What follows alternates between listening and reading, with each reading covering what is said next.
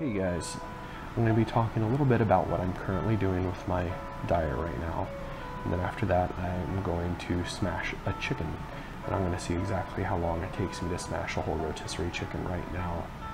This entire rotisserie chicken is sitting in our toaster oven and it smells delicious, and I'm hungry and I've ate like nothing today, so I can sort of make this fit my macros. I mean, it's not going to. I've only got like 3,000 calories a day right now.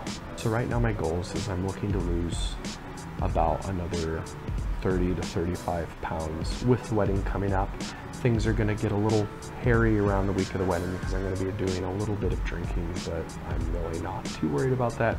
But we're gonna have a lot of fun that week. So right now I'm eating about 2,400 to 2,900 calories a day, depending on gym, cardio, what I'm doing throughout the day. This morning I weighed in at 256 pounds, so things are going fairly well. For my macros, I'm eating 220 grams of protein a day, anywhere from 210 to 260 grams of carbs a day. That's the ratio that I vary depending on the amount of work that I'm doing, physical work that I'm doing.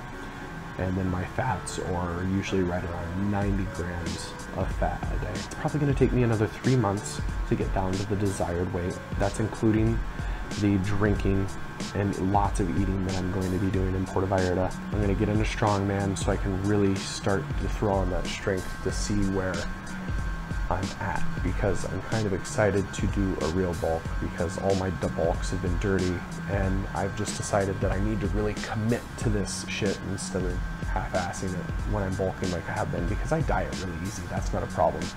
I've never had an issue dieting. Once I started dieting 7 years ago, I lost all the weight and I started to bulk back up. It's always been a struggle because I really don't count my food and I just eat whatever the hell that I want, and that's an issue because I can't eat whatever the hell that I want because my body doesn't respond very well to eating literally everything in sight. Without further ado, let's make a chicken appear here and let's get smashing. Yeah! I've never really speed ate anything before, so this is going to be interesting. I've done a few eating challenges, but they've just involved gross shit like raw eggs, which I have no problem eating, but apparently some people do. Got my Perrier waters here. I'll start the timer. I'm going to put this lapel mic down. I'll just cue up some music, and let's get this started.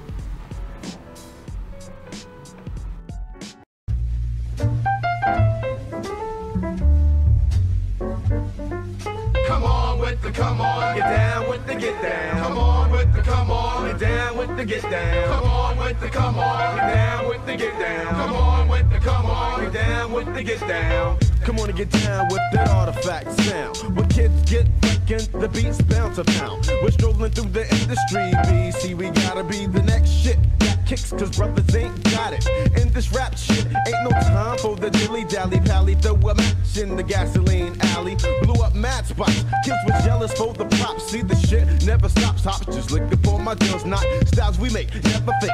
Break. Okay, I can't do this. I'm sorry. This is not for me. I tried. I gave it my all. I'm starting to feel sick. I'm not even halfway through this chicken. I was really hungry, and now I'm not hungry anymore. I'm definitely not a speed eater, as I've come to find out. That was miserable. I'll show you how much is left.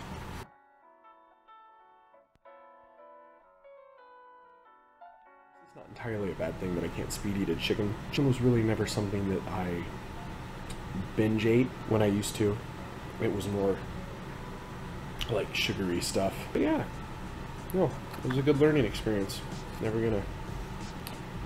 think I might be done with chicken for a bit. That was pretty miserable, guys. That was pretty miserable.